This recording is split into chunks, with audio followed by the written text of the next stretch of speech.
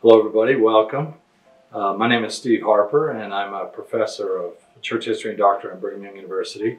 And I have the very good fortune today of being able to interview Professor James Faulconer. Jim, will you introduce yourself to us? Sure. I have been a professor of philosophy at BYU since 1975, and then the last several years have been a research fellow at Wheatley and now at the Maxwell Institute. Terrific, thank you. And the reason we're here today is to talk about your new book, Thinking Otherwise, which I've had the good fortune to read an advanced copy of. So thanks for writing it. Well, thank you. And thanks for being here to talk to us about it. Is there anything you want to say right off the top about it? It's difficult to know what to say off the top of my head. The book was initially started years and years ago as an attempt to try to bring things together for people in the philosophy of psychology class, to sort of give them a quick history of philosophy and why I think certain ideas have been influential, but sometimes kind of secretly influential, the things we don't think about or notice. And that was the genesis, and I've thought about it in a variety of ways over the last couple of years and decided to write a book. Great, I'm glad you did. It must be satisfying to see it in print. It is. Well, over the years, I've been delighted and challenged, I should say, by your insistence that we think about the scriptures, that we do hard intellectual work with the scriptures. And in the intro of this book, you say that this book is directed at Latter-day Saints who, for whatever reason, feel the need to do theology. Can you tell us what you mean by that? When I first joined the church in 1962, my family moved almost immediately to Korea, where there were very few Korean saints and even fewer Anglo saints. And in fact, at the time, there was only one other LDS family in South Korea. And we were fortunate enough to be stationed in the same city where they were. So we had a small little branch of about 13 people or so with the two families and worshipped. The man that was already there was a Latter-day Saint who had a huge collection of Latter-day Saint books.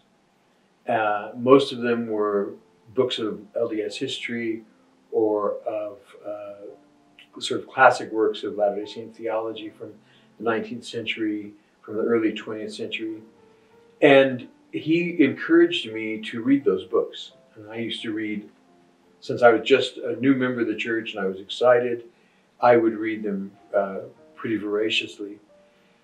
And I discovered that there are lots of people in the church who have this, I might call it an itch, a desire to think about these things in an intellectual way. And it took me many years to realize that I was mistaken in my belief at the time that that was a superior way to be a member of the church. I thought somehow I was a better member if I was an intellectual member. And I think that's a mistake that lots of us make, especially those of us in college or those of us who are professors or whatever. We start thinking that being a professor is the height of all spirituality. It isn't? Yeah, well, not as far as I can tell. But I had that, and it took me many years to get over that and to come to another understanding. And yet, at the same time, I didn't lose this desire I had to think about things in a reflective, I'm going to say intellectual, though I don't want to mean that I don't mean by that some superior way, just that's a particular way of thinking about things, to think about things in this reflective way. And I still had that desire and recognized there are lots of other Latter-day Saints who also have it. So I wrote this book for them, but also I wanted to persuade them of what I think I'd learned, and that is that there is a better way to do theology, and that was given to us by the prophets and given to us in the scriptures, and that scripture study is a better way to do theology than the way I'd been trained for, I don't know, 20 or 30 years or whatever to do it. Help us understand what you mean when you make that claim, that scripture study is the best way to do theology. What do you mean by that? Well, it's a commonplace in a theology class or a philosophy class to say that the word theology means talk about God, but it's a made-up word, right? And so it can also mean God's talk. It's just two words stuck together. One of them is God and one of them is language or talk or thinking. And somebody put them together and said, that's what we're going to call this discipline. And it remains a question in theology as to whether, is this what we have to say about God, or is this something where we're trying to say, what is it that God has to say about himself to us? And I think that if it's the latter, which is what it should be, then he has been saying that to us for thousands of years. And he's been saying it through the prophets and apostles and other people who have received his revelations and transmitted them to us in the collections that over time people have recognized as valuable and as having his spirit. And so people have said, look, these are books that contain God's revelation of himself to us. So it's a little bit odd to then say, okay, I have that set of things given to me by God, but I'm going to do this other thing over here on the side, and that's what's really the way I'm going to understand what it is that he has to say about himself. I think he's already said what he has to say about himself, and he did it in the Bible, in the Book of Mormon, and the Doctrine and Covenants, and the Pearl of Great Price, and in General Conference, and all the other times that the prophets speak to us. Thank you. Thank you. You've talked a lot at the beginning of the book, especially about the problem of the one and the many. Can you say something about that to us? Many of us have never heard of the Parmenidean one. Why does it have such power over us? So, in about the 5th century BC, there's this Greek thinker named Parmenides. He's trying to understand, with a lot of other Greek thinkers at the time, what is it that makes the world what it is? And these are thinkers who are rejecting Greek mythology. Who are saying, these stories about the gods, this is just, maybe it's metaphorical, but if it's not metaphorical, it's crazy. Right? So they're trying to think, what is it that makes the world what it is? And they decide that they're going to do it by finding the one thing that's common to everything. And some say, oh, it's water. And somehow or other, this is hard water. This table is hard water. And my coat is softer water. And, you know, they try water, they try air. And Parmenides, I think, makes a brilliant move, and he says, I don't know what to call it. Let's just call it the one. That's the one thing that's common to everything. And then he starts trying to think about that one, and he says, well, you know, if we try to do that, we're going to have to do it. We can only use logic and reason to think about it. And over, time, he begins to define this one as something that can't change and that doesn't really have any parts. And it's not in time or space. And that idea then becomes a part of the culture of the Greeks for hundreds of years. And it's a part of the culture of the Greeks in the same way that many of our own ideas, it just seems natural. Mm-hmm. It seems natural for us to think that there's this power or force called gravity. But prior to Newton and Descartes and people like that, very few people thought in those terms. They would not have thought, oh, there's gravity. And yet, we don't stop to think about it. It's just, it's in the air. Well, for them, that was the one. They just thought that's the way you have to think. And so when early Christians ran into Greek philosophers, which was almost right away, and the Greek philosophers and even Greek government officials, Roman government officials, and other people began demanding explanations. How do you justify what you believe? What do you, and so on? the only thing available to them in order to make sense was to try to talk to them in terms of this one. And that meant that eventually theology turned into, among other things, I'm really ridiculously oversimplifying hundreds and then also thousands of years of thinking, but that became a thread in theology, a very prominent and important thread, and it's very often the way we think about God, and it in the same way it's also become quite natural to us. I was taken by that. It was a powerful idea in the book, and one that ever since I read it a few months ago, I haven't been able to stop seeing implications for everywhere I look. So I appreciated that very much. Another thing you say is that Joseph's teachings responded to Nietzsche's criticism even before he made it. Tell us what you mean by that. Yeah. So Nietzsche's a very controversial thinker. He was a powerful critic of Christianity. He was not a believer by any stretch of the imagination, though his father was a Protestant minister. As he looked around himself in Vienna and its environs, and northern Italy and that part of Europe, at the time, what he saw of Christianity was that Christianity that had started out by saying, these are ideas that can help us form relationships to make a pleasurable, good life with each other and other people.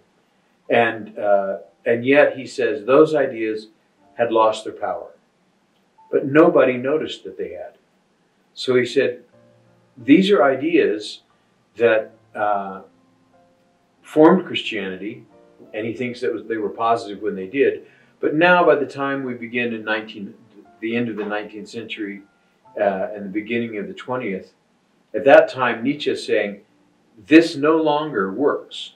It's a form of culture that doesn't work. And yet we keep paying homage to it. We keep pretending that it does. And so he tells this story, a kind of parable, about this madman who runs into the marketplace, the main part of town, and he's crying out, God is dead, God is dead. And people look at him, and some people say, yeah, we all knew that. Right? Come on, we're sophisticated people, we know all that. And other people say, no, this just isn't true. And the madman says, no, actually, God is dead, and we have killed him.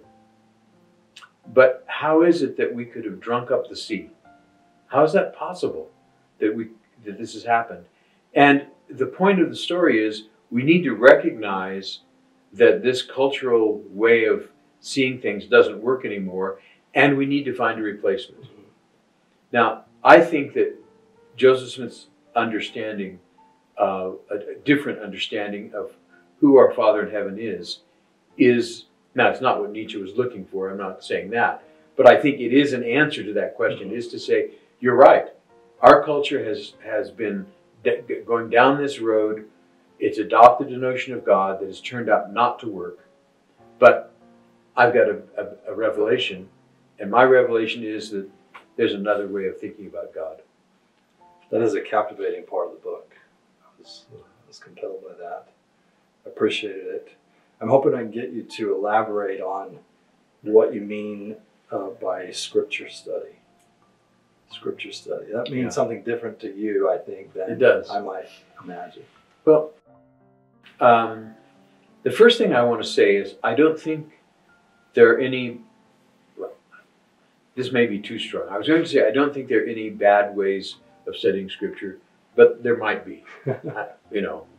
I'm not going to say in advance that there are no bad ways, but I think that, if someone said, do you think that the sort of standard 15 minutes a day, flip through your scriptures, you get to a point and then you quit and then you do it the next day, do you think that's bad? And I think the answer to that is no. I think there's nothing wrong with that. I think there's a place for it. When I was a missionary, the only thing about that I hated was I fairly regularly had companions who would stop even if we were in the middle of the verse. Right? We were told to read 10 pages. we got to page 10, it didn't matter, we stopped. Right? That, I guess, would have been that was a bad form of scripture study. But so I'm fine with that. In fact, I think that it's important for us to go through the standard works as a whole fairly regularly, so that other kinds of scripture study get a context. However, that said, I think for me, a more important kind of scripture study is one where I focus on very small pieces. There's a word in, I don't know what to call it, scripture study, called a pericope. A pericope just means a chunk, but it means, a story would be a pericope, or one piece of the law, but something that makes sense. In the Bible, our version, for example, these are marked off by the paragraph markers. They're off, yeah, the paragraph markers are marked off of a pericope. So you just find a chunk that you think this piece is a piece that makes sense as a whole, as a unit, and I want to read that very closely. And so I want to look up all the words, even sometimes, maybe especially words where I'm positive I know what it means. Right? Because sometimes that comes as a surprise. If I'm doing Bible study, then I use various tools to find out the Greek and the Hebrew. And you don't have to be a Greek or Hebrew scholar to do that. There are online tools. The Blue Letter Bible will get you to those things. That's an excellent very easily resource. So I use those things to find out what do the Greek and Hebrew words mean here for the Old Testament and the New Testament. I also try to look at what kinds of things are put next to each other. Maybe even if I'm looking at this story in the New Testament, what story comes before it and what story comes after it?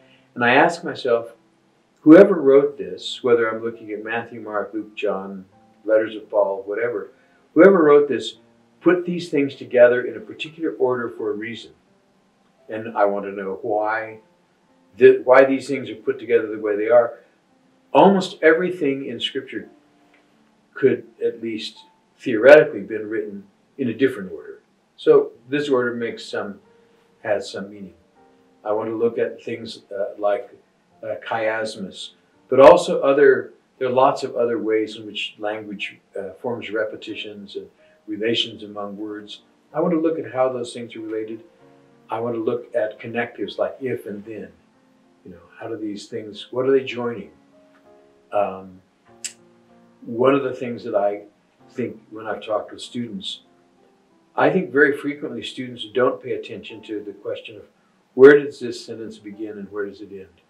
And in Scripture, sometimes in the Doctrine and Covenants, we have some really long sentences. Right? So the question is, what's going on in this long sentence? Right? And what's the subject? And what's the main subject? What's the main verb? And those are important questions for understanding this. So for me, that's the kind of Scripture study that for me, in the long run, is the most satisfying. Doctrine and Covenants, section 132, verse 7, might be the longest and most important sentence in the Scriptures. I'll have to go look it up. Jim, you talk about performative theology. Will you tell us what that is and how it relates to Scripture study? Yeah. The idea is that Scripture is trying to do something. We sometimes make the mistake of thinking that what Scripture is a set of doctrines. And that if I just learn the doctrines, then I've got it.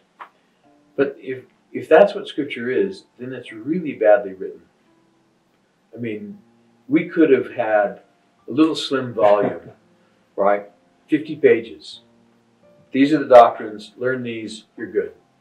And I think even a book like that can be really helpful to new converts. So I'm not saying we should never have that kind of thing, but I think it's important to recognize Scripture is not that kind of thing. But that's because Scripture is trying to do something, and I think in the words of the Book of Mormon, it's trying to to invite us to come to Christ. And so it seems to me that that's what it's trying to perform. It's trying to show us, just doing this act, inviting us to come to Christ. If I'm doing theology, then what I should be doing is trying to show two things at the same time. One of them is I should be trying to show how Scripture makes that invitation, but the way that I do theology should be a part of making that invitation. So there's not just a kind of abstract, here's what it did, and then it did this and it did that. But even the very act of thinking about how it performs should itself be a performative invitation to come to Christ. So I may not, in fact, in most cases, I probably don't overtly bear my testimony in what I write. But I hope that my testimony comes in the way that I do this so that it comes as an invitation. Yeah, I can see that. You perform the invitation. Yeah, you try to. Yeah, you show how Scripture performs that invitation. In doing so, you invite others to come. Terrific. I was one of the best things I learned from thinking otherwise is to think of a Scripture study in terms of performative theology. It's made me a better professor of the Scriptures as well as a disciple, I hope. Thank you. I hope. Well, what bad habits do we have that make it difficult for us to hear what the Scriptures have to say? I think the worst bad habit is that we think we already know what they say. So even in scriptures like Isaiah, where we think this is really hard, we think this is really hard, but I already know what it has to say. And so I can go get a book by a BYU professor, maybe in religious ed, maybe in philosophy, but there's some BYU professor who's going to help me figure it out, and then then I'll know. And so when I read First Nephi, that's the scripture probably the Latter-day Saints have read more than any other scripture, just because the fact that we sometimes get bogged down, stop, and then we start over again. So all of us have read First Nephi 1, I don't know how many times. And the problem with reading any book over and over again is really soon you begin to think, since I know what this means, you sort of say in your head as you go along. It's like reading, recitation. But sometimes what you're saying in your head is not what's on the page. Not just that the words are different, though even then, sometimes if you start looking, you think, wait a minute, that doesn't say that the way that I thought it did. Right? It's different than I thought. But sometimes even if you say, yeah, I know those words, I, Nephi, haven't been born of goodly parents, and so on, I can recite those words. If I think I already know what they mean, then I'm not asking myself, what do they mean? And I think that's the bad habit. The bad habit is to say, what is it that this scripture is saying to me that perhaps I hadn't expected? And that's why I think, I can't tell you how many times someone has said to me, "Don't tell me to read the scriptures again. They just get boring. I've read them so many times, over and over again. They're boring." And I think the answer to that is, then that means you're not actually reading them. You're just seeing what's on the page in a kind of cursory way and repeating in your head what you already know. Yes, that's a habit I could break. Well, we all need to work on that. Thank you. One of the best things, too, about thinking otherwise is the learned but gentle way that it explains these principles and practices of Scripture study and then enacts them in a close readings of Doctrine and Covenants, section 121 and Moses 5. So I'd like to hear what you have to say about that. About those two pieces of scripture, or about you can take that in as many parts as you want. Don't hurry this answer.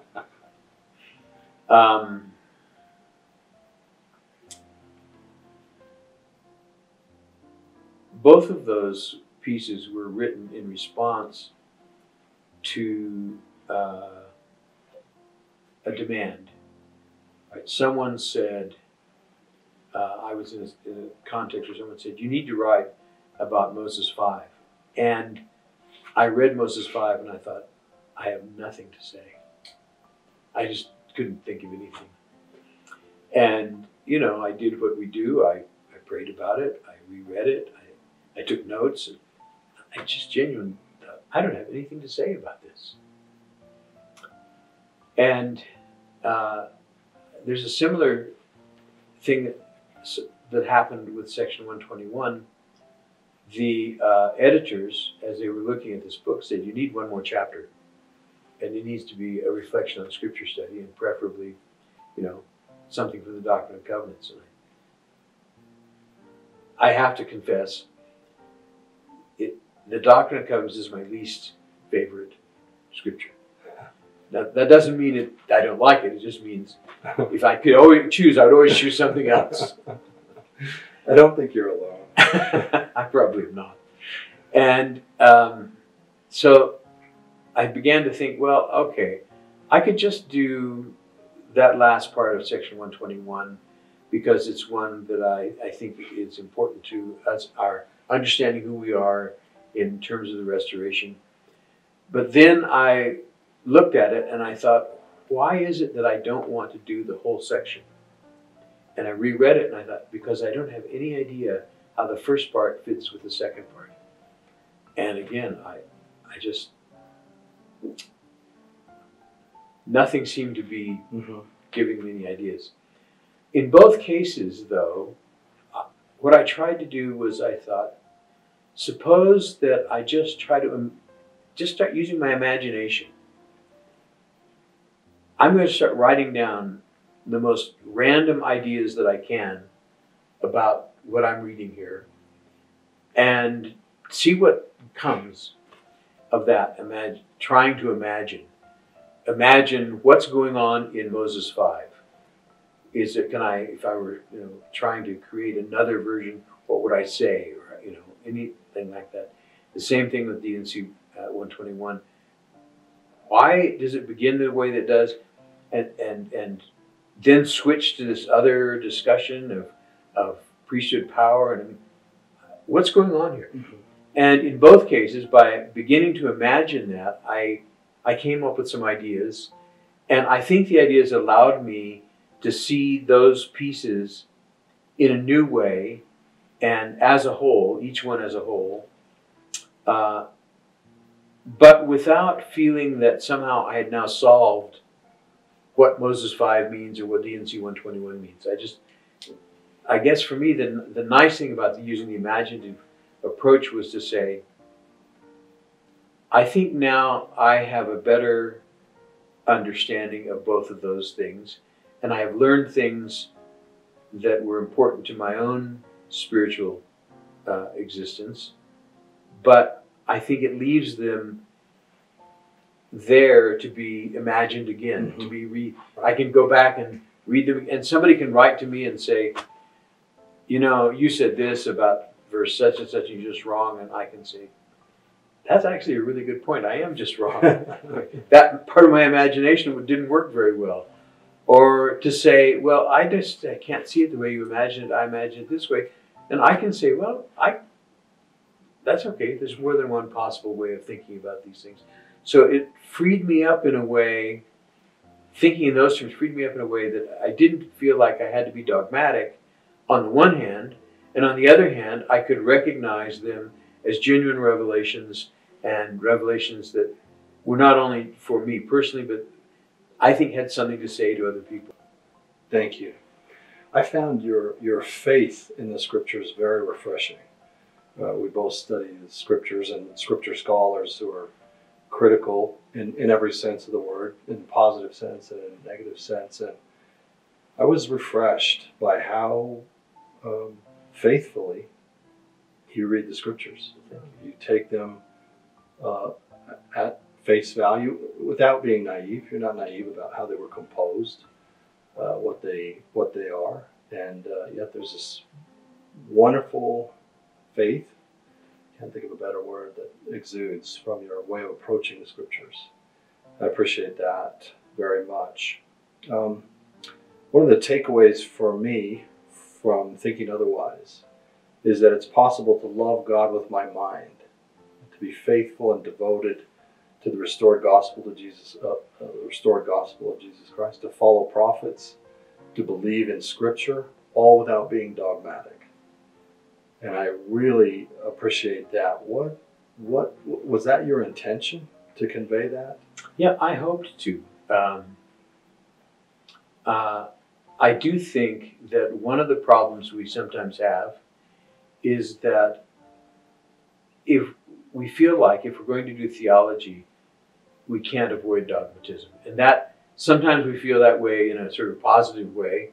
Well, okay, I'm going to just tell you what these things mean, and there we are. And sometimes we feel that in a negative way. No, don't do it, because then you'll have to be dogmatic. And I think my experience has been that studying Scripture opens me up to receiving revelation, but it doesn't open me up to telling everybody else what they have to think, right? And so, but even revelation that I can share, and it may be useful, but in a way, it does help me to say the Scriptures are there as a body of writing that we can continue to go to and continue to learn from. And if that's true, then nothing that I say should be dogmatic. Because if I were dogmatic in this negative sense, right? If I said that's what they mean, then that would mean no one had to read them again. Mm-hmm. We could have that little pamphlet. Oh, you would save us some trouble. Yeah, but it wouldn't be nearly as fun. No, sir. Well, you have done a lot of important work to convince me and others that we need to work hard with our minds. We're going to love God with all our minds. We need to engage His Word, think seriously about it, internalize it, go back to it over and over again. You started off by saying you're not trying to impeach or discredit other approaches to Scripture, but you've carved out a niche of making the Scriptures more difficult, harder. Help us understand what you mean by that and why it's a valuable approach, why it's not off-putting or shouldn't be off-putting to us. Yeah, I hope it's not off-putting. In the preface to each of the Scriptures Made Harder series that I've done, I have a piece from the early 19th century Danish thinker Søren Kierkegaard. And paraphrased, he said something it's actually quite funny in context, but I think also really it persuaded me a lot. He says, I was really trying to figure out what I could do to make humanity better. And he's living at a time when there's a great technological change. Probably as for that time, the change technologically was as rapid as it is for us with the steam engine and all of these things that are coming along. And he said, well, somebody's already made the locomotive, and this a whole bunch of new developments. He said, so there's nothing like that I can do. But I could do this. Everybody has made life easier. I could make it harder. And I thought about that, and I thought, when I was in graduate school, I had the privilege of studying for a semester with Jewish rabbis, and that's where much of what I learned about Scripture study came from. And my studies with Rabbi Goldman convinced me that slowing down and reading carefully is incredibly profitable. And so I want to help other Latter-day Saints learn to have that same opportunity. And that is, I want to make them harder in that sense, right? To not to make them, I don't think that I'm saying, no, they're more profound than you thought they were. I want to say they are profound, And the way to that profundity is to slow down and let them speak, rather than to skim through them or to find a handbook that tells you what they say. Fantastic. That is a great contribution Well, thank you. that you have made. Jim, this has been a great visit. I really appreciate it. Tell us what you want us to take away from Thinking Otherwise. First of all, I want to thank you. This is very kind of you to do this. I suppose there are two takeaways that I would like a person to get from this book. And one of them is from the first part of the book, and that is that the revelations that Joseph Smith has given us are really of a different way of thinking about our Father in heaven than we understand. And that difference is more important than sometimes we understand. Deeper and more profound, Yeah. I would say, after reading the book. I think I knew the premise you just said, but I came away with a much deeper sense of what you mean by it after reading the book. Thank you. Because I just think Joseph Smith has very insightful, different things to say about the world than we understand him to have done. And sometimes we will even say that without recognizing how different it really is. And that's the first takeaway. I want to see how Joseph Smith contrasts with the tradition in a very quick way that's unfair to the tradition. I should be honest about that. But accessible to someone like me, Yeah. right? I don't read the Greek philosophers in depth. And I don't know it well enough to have written the 1,000-page book that would do it justice, perhaps. We're all thankful that you didn't. But the second takeaway was that as true as the first takeaway is, more important than knowing a list of the things that Joseph Smith teaches that are different than the tradition is knowing that our Father in heaven has spoken and continues to speak to us, and that in doing so, he has said things that can really nourish our souls and bring us to his Son, and it really can change our lives for the better. And that I carry those around in my pocket all the time. And they're there, they're available. There's the Word of God, literally, the words that God has to say to me are right there, available, and they can invite me to come to his Son, Jesus Christ. And they do so if I pay attention to them. Thank you very much. Again, thank you.